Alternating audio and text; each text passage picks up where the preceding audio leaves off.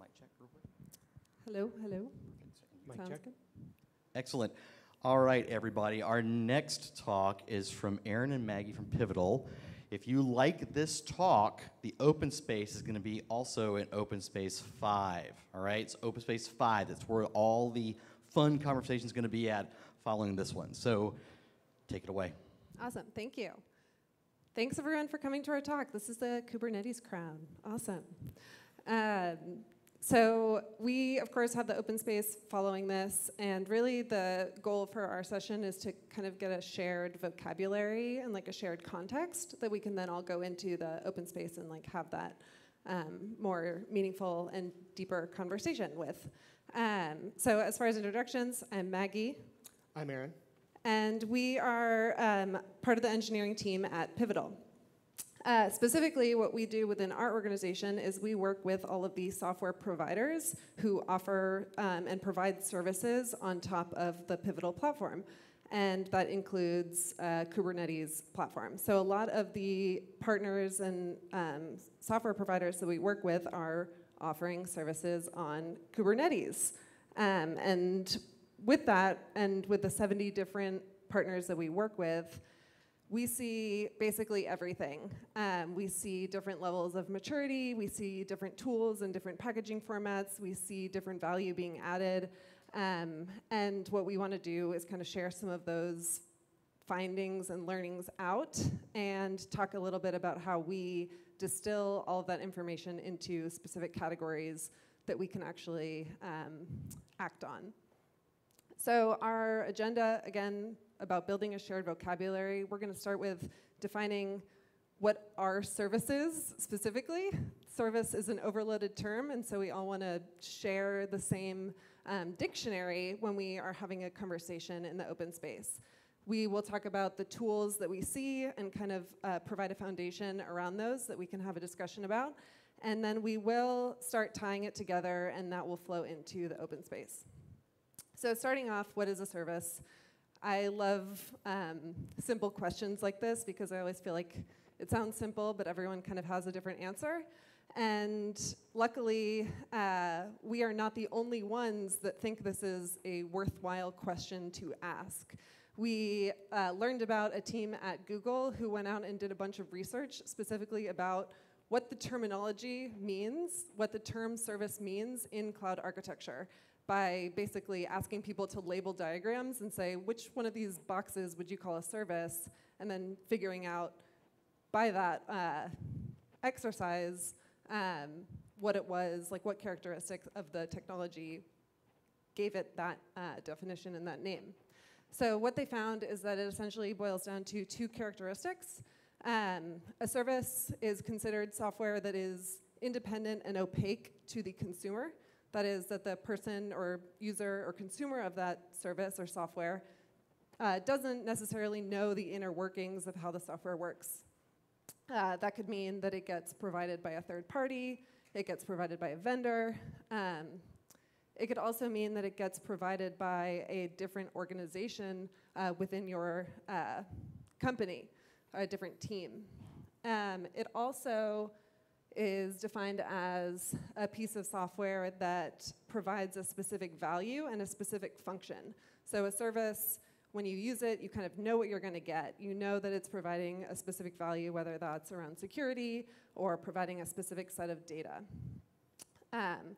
So that still is a pretty broad definition of technology. A lot of things can fall in that category. And we face having to categorize these different services so that we can actually provide processes around them for the consumers of the platform.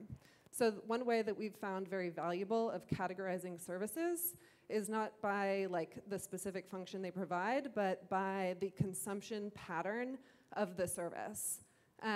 How the teams surrounding that service actually interact with it, whether providing or consuming. So these are some of the consumption patterns that we talk about. So first, very simple one is the pattern of shared services. This one's very simple. This is where you would have a single instance of the service running, just one central instance, for example, a shared central customer database, and you would have many teams consuming that service with different entry points, different levels of access. And for the sake of this diagram, we have the service running co-located, like in the same Kubernetes cluster as the application's consuming. But as far as the consumption pattern goes, that doesn't necessarily matter. It could be running externally. The idea is just there's just one instance and multiple consuming endpoints. On the other side of the spectrum, we have the consumption pattern of bespoke services.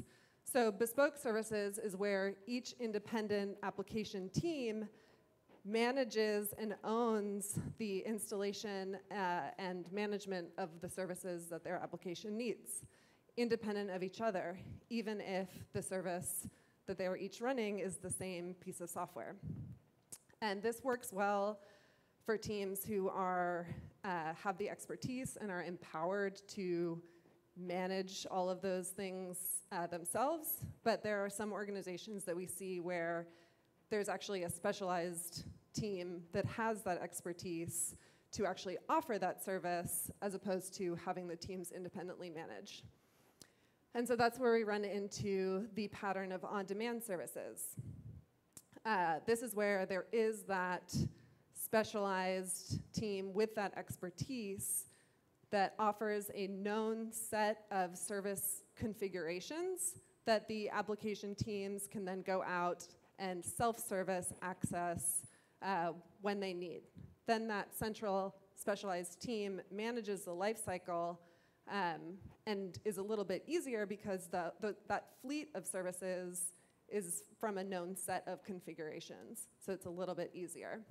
We colloquially call those Oprah services because every single team gets a service, which is kind of fun. Another pattern that we see very frequently is the pattern of platform add-ons. This is where the team or teams that are actually provisioning the clusters provision certain services by default on the cluster so that the teams who are then deploying software to Kubernetes automatically take advantage of that.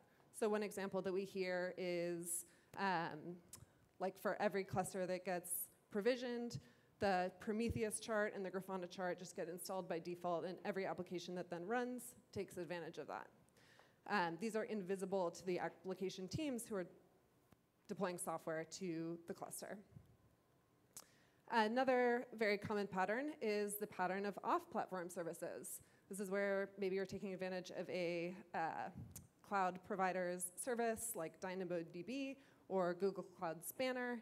And in this circumstance, too, you can have your application teams either owning that lifecycle and provisioning of those services through the cloud console or through the cloud APIs themselves. On the other hand, there's certain cases where you can actually have that experience available transparently through like the Kubernetes-native experience and Kubernetes-native APIs that actually go out and do some of these lifecycle errands for you. So that is a pretty quick run-through of the different patterns. Hopefully that gives kind of a shared definition to everyone. And I will pass it to Aaron to talk about the different tools. All right. Thank you, Maggie. OK, so these are tools for configuring and deploying services on Kubernetes. This is a non-exhaustive list of 60+ tools that you can use to do that. We'd have less than 10 seconds for each of these to go through these, so we won't do that. I'm just going to cover at a high level a few tools we see commonly used. So if you've even tinkered with Kubernetes, you're probably familiar with kubectl. And essentially, this is just a chunk of YAML that defines the specs of the Kubernetes objects you want to create. For very simplistic services, this may work. However, when you want to deploy more complex services or you want to deploy many of a particular service with slight variations, this becomes very difficult to manage. Customize is now sort of a tool built into kubectl now that allows you to apply overrides to the values of the YAML. So that is one way of providing variance. However, there are other ways of looking at the problem. The most common package manager for Kubernetes is Helm, and it has a very large ecosystem. And this sort of takes the opposite perspective of using raw YAML, in that it treats a collection of API objects as a single entity. So when you're doing lifecycle operations, you're acting on all those objects, not just one. And one of the big advantages of this is it offers a common interface to working with that set of objects that make up this service. So for instance, a Helm install is very simple, and here's some overrided values here. So this is a templating language, so what you can override is set by the service author. And then if you want to view which services you have deployed, it's a simple command again, and this is going to give you a view of all the services you've deployed with Helm, which differs from some other tools. Operators. So Kelsey Hightower, one of the creators of Kubernetes, sort of is highlighting the fact that Kubernetes does provide some useful value to service authors and application authors. However, it does not solve the entire problem of service management and application management. So that's where operators come into play. And operators aren't really a tool, it's a pattern for developing a controller that manages your service. So it's a custom resource definition, which is essentially a schema for your particular service that extends the Kubernetes API, coupled with a controller that understands that particular service and can do application-specific things for it. So for instance, if you need to remove or add a node to a cluster database, a controller would be able to handle that at an application level. And this is what we're seeing a lot of our vendors moving to, is implementing operators for their services. And so when you're listing the deployed services with a custom resource, you're specifying the kind. In this case, that's a MySQL cluster. And so you're just getting a view of the MySQL clusters, not all of the services which you've deployed. So that differs a little bit from Helm. And I did write a short comic on operators to sort of clarify some shared language you use with them. I hear CRD used wrong all the time. Sometimes there's confusion about what a controller does, so check that out. Next up is service catalog and service brokers. So a service broker is simply a simple set of API endpoints that allows you to provision, gain access to, and manage services. And service catalog creates a marketplace for the service brokers which you register with it. So this is really useful if you want to consume an off-platform service that has a service broker written for it, and you want to make that available to your application, which is running in Kubernetes. It also provides the ability for you to curate which services are offered. So you'll see here there's some plans, they're called plans, where you can specify medium, large, cluster, or single node, multi-node, et cetera. And this is what it looks like listing services here. And then finally, Kibosh is an open source project that Maggie and I and our team are working on, and this works in the opposite direction. So if you want to run your service on Kubernetes yet consume it off platform, this is one approach to that. And what this does is essentially wraps the service broker API around Helm. And that allows you to curate services that are available. And when you provision those with the service broker, on the back end, it does a Helm install and some orchestration with the charts. All right, so tying it all together, none of this is probably earth-shattering for some of those that are already on their Kubernetes journey. But we often think about services and how they're consumed for a few reasons. One, the consumption pattern. So, if you have an individual instance or you want to provision those manually, then some of these tools are probably overkill. If you want on demand, then something like Kibosh or Service Broker allow you to curate those services. Kubernetes familiarity. So there's sort of two schools of thought with Kubernetes. One is that it's a platform for application developers, and the other is it's a platform for building platforms. So depending on how you view that. For instance, if you wanted to offer on-demand services, if the Kubernetes familiarity is high, then something like CRDs and operators may be appropriate for that. However, if it's off-platform consumption, then something like Kibosh would be more appropriate. Looking for maturity of a service. So we see a range of maturity with services, and especially with stateful services, which is a lot of what we see. We look for them having authored an operator as a sign of at least they're thinking about providing a more robust experience for lifecycle operations. And then finally, use the tool or tools that fit your need. So these aren't exclusive from each other. And one of the things, like for instance, that I hear a lot from service authors is that they started writing a Helm chart and then they realized it's not robust enough for them, so they write an operator. Well, those aren't exclusive from each other. You can still use Helm to package that operator so that it can be installed and manage the operator's lifecycle itself with Helm. Service Catalog combines brokers with Kubernetes objects, and then Kibosh combines Helm charts with server brokers. So there's unlimited combinations on how you can tie in these tools together, but think about the usage patterns, how they're consumed, and who your target audience, who your developers are. And that's all we have. So hopefully none of these terms scare you. Like I mentioned, it's probably not earth-shattering for some of those out there.